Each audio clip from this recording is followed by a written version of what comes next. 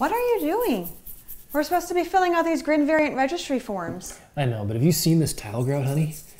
It's not gonna clean itself. Okay, well, are you almost done? No, I just started. This will take a while. Some things can't wait, honey.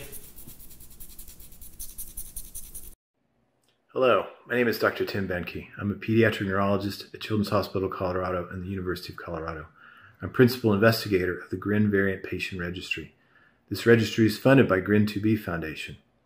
We're trying to collect data on patients with GRIN variants so that we can have the information that we need to do clinical trials in all GRIN variants.